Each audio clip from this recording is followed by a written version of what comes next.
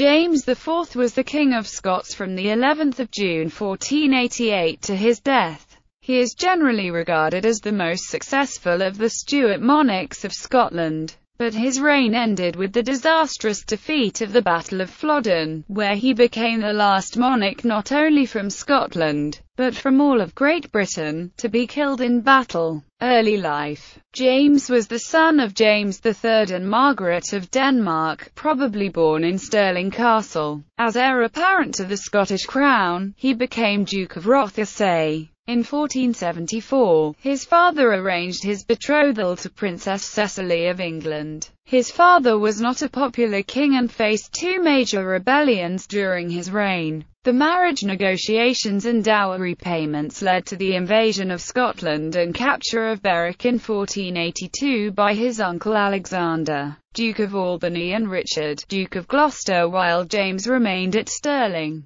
James III's army rebelled against him and the English army reached Edinburgh. During the Second Rebellion, the rebels set up the 15-year-old James as their nominal leader. His father was killed fighting rebels at the Battle of Socky Burn on the 11th of June 1488, and James took the throne and was crowned at Scone on the 24th of June. When he realized the indirect role which he had played in the death of his father, he decided to do penance for his sin. From that date on, he wore a heavy iron chain cilice around his waist, next to the skin, each lent as penance, adding every year extra ounces. Reign. Politics. James IV quickly proved an effective ruler and wise king. He defeated another rebellion in 1489, took direct interest in the administration of justice, and finally brought the Lord of the Isles under control in 1493. For a time, he supported Perkin Warbeck, pretender to the English throne, and carried out a brief invasion of England on his behalf in September 1496. Then, in August 1497, James laid siege to Norham Castle, using his grandfather's bombardments. James recognized nonetheless that peace between Scotland and England was in the interest of both countries, and established good diplomatic relations with England, which was at that time emerging from a period of civil war. First, he ratified the Treaty of Ayton in February 1498. Then, in 1502, James signed the Treaty of Perpetual Peace with Henry VII.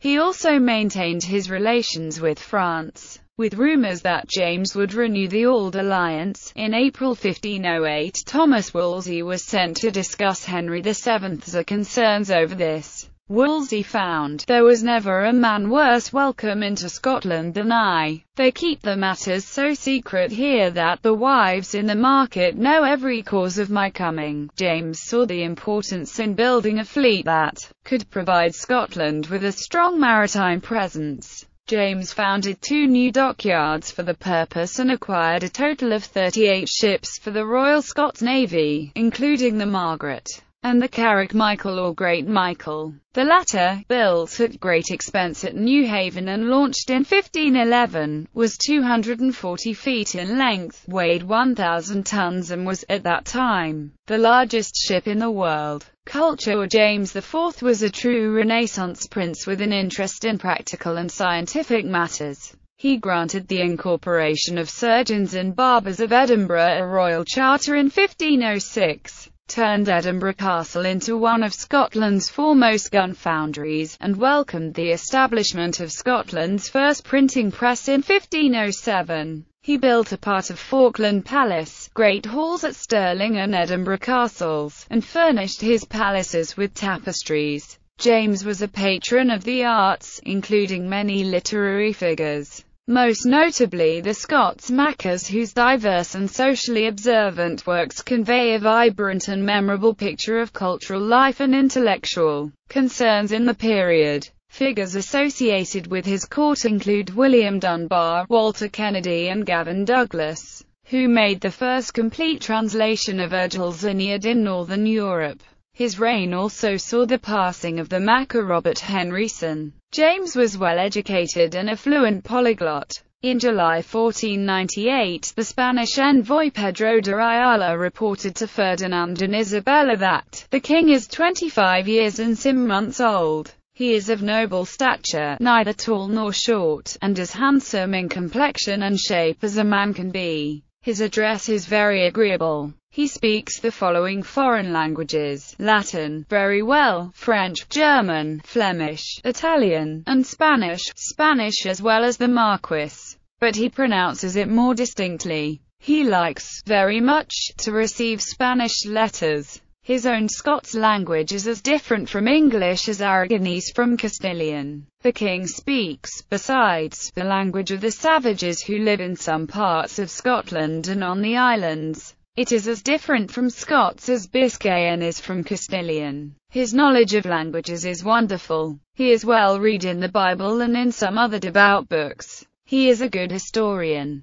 He has read many Latin and French histories, and profited by them, as he has a very good memory. He never cuts his hair or his beard. It becomes him very well. James IV was the last King of Scots known to have spoken Scottish Gaelic. James is one of the rulers reported to have conducted a language deprivation experiment, sending 2 children to be raised by a mute woman alone on the island of Inchkeith, to determine if language was learned or innate. At Stirling Castle, James maintained an alchemical workshop with a furnace of the quintessence. The project consumed quantities of quicksilver, golden litharge, and tin. It was said that one of his alchemists, Father Damien, attempted to fly from Stirling Castle. Policy in the Highlands and Isles. In May 1493, John MacDonald, Lord of the Isles, was forfeited by the Parliament of Scotland. King James himself sailed to Dunstaffnage Castle, where the western chiefs made their submission to him. John surrendered and was brought back as a pensioner to the royal court, then lived at Paisley Abbey. The Highlands and Islands now fell to direct royal control. John's grandson Domhnall Dubh, one of the possible claimants to the lordship, was peaceable, but the other, his nephew Alexander MacDonald of Lochalsh, invaded Ross and was later killed on the island of Oronsay in 1497. In October 1496, the Royal Council ordered that the clan chiefs in the region would be held responsible by the king for crimes of the islanders.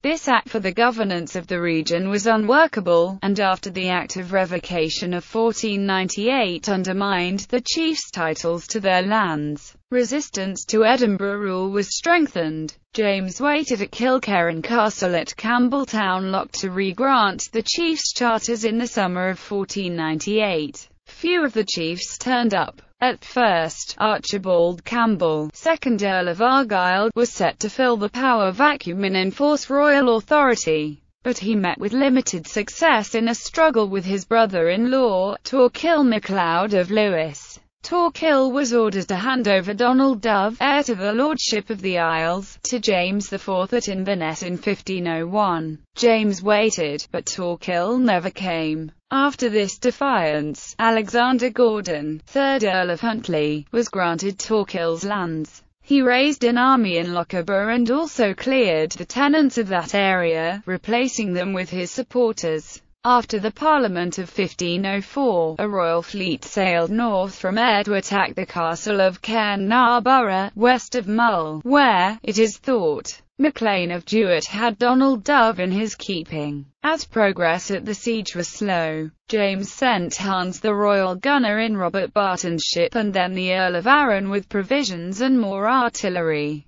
Caernarburgh was captured by June 1504, but Domhnall Dubh remained at liberty. In September 1507, Torquil MacLeod was besieged at Stornoway Castle on Lewis. Domhnall Dubh was captured and kept in prison for the rest of life, and Torquil MacLeod died in exile in 1511. The Earl of Huntly was richly rewarded for his troubles, a price that James was prepared to pay. War and death. When war broke out between England and France as a result of the Italian wars, James found himself in a difficult position as an ally by treaty both to France and England. Henry VIII of England invaded France, and James reacted by declaring war on England. James had already balked at the interdict of his kingdom by Pope Julius II, and he opposed its confirmation by Pope Leo X, so he was not in a good position with the pontiff. Leo sent a letter to James, threatening him with ecclesiastical censure for breaking peace treaties, on the 28th of June 1513, and James subsequently was excommunicated by Cardinal Christopher Bainbridge. James summoned sailors and sent the Scottish navy, including the Great Michael, to join the ships of Louis XII of France, so joining in the War of the League of Cambrai. Hoping to take advantage of Henry's absence at the Siege of Terouanne, he led an invading army southward into Northumbria, only to be killed, with many of his nobles and common soldiers, at the disastrous Battle of Flodden on the 9th of September 1513. Both English and Scottish accounts of Flodden emphasize the king's determination to fight. In his otherwise flattering portrayal of James, Pedro de Ayala remarks on James's ability as a military commander, portraying him as brusque and fearless on the battlefield. He is courageous, even more so than a king should be. I am a good witness of it. I have seen him often undertake most dangerous things in the last wars. On such occasions he does not take the least care of himself. He is not a good captain, because he begins to fight before he has given his orders. He said to me that his subjects serve him with their persons and goods, in just and unjust quarrels, exactly as he likes, and that therefore he does not think it right to begin any warlike undertaking without being himself the first in danger. His deeds are as good as his words. A body, thought to be that of James, was recovered from the battlefield and taken to London for burial. James had been excommunicated, and although Henry VIII had obtained a brief from the Pope on the 29th of November 1513 to have the king buried in consecrated ground at St. Paul's, the embalmed body lay unburied for many years at Sheen Priory in Surrey. The body was lost after the Reformation, which led to the demolition of the priory. John Stow claimed to have seen it, and said the king's head was removed by a glazier and eventually buried at St. Michael Wood Street. The church was later demolished and the site redeveloped many times. It is now occupied by a pub.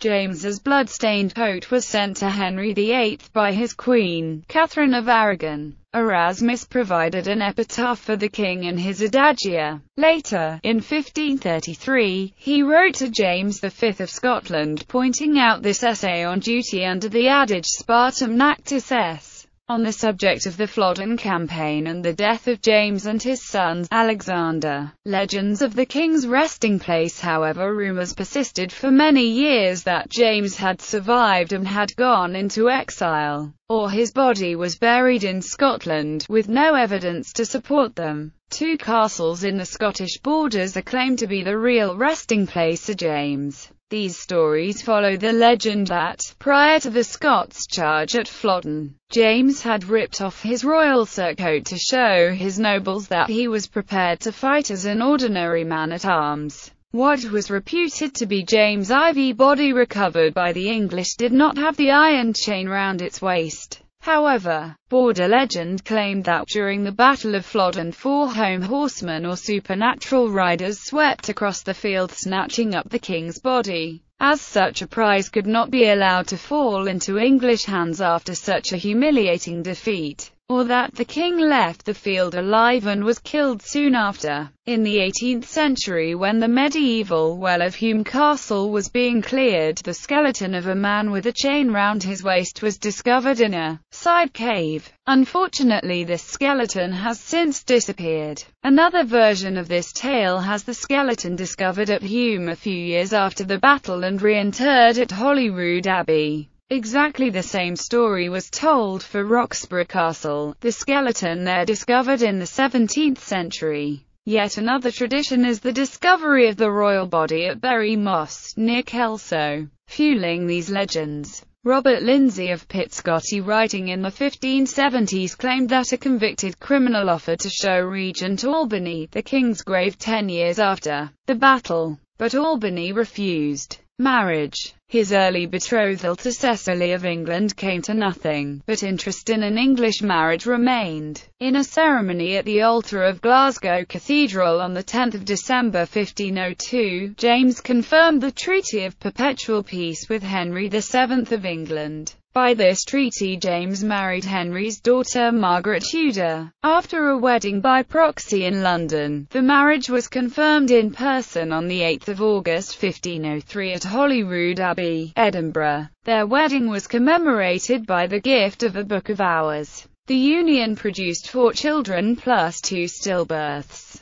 James, Duke of Rothesay, a stillborn daughter at Holyrood Palace on 15 July 1508. Arthur, Duke of Rothesay, James V, the only one to reach adulthood, and the successor of his father, a second stillborn daughter at Holyrood Palace in November 1512. Alexander, Duke of Ross, born after James's death. Illegitimate children. James also had 8 illegitimate children with 4 different mistresses, with Marion Boyd. Alexander, Archbishop of St Andrews. James Stuart. Catherine Stuart, who married James Douglas, 3rd Earl of Morton, with Margaret Drummond. Margaret Stuart married firstly John Gordon, Lord Gordon, and secondly Sir John Drummond, with Janet Kennedy. James, created Earl of Moray. Margaret, died in infancy. Jane, died in infancy, with Isabel Stuart, daughter of James Stuart, 1st Earl of Buchan. Lady Janet Stuart.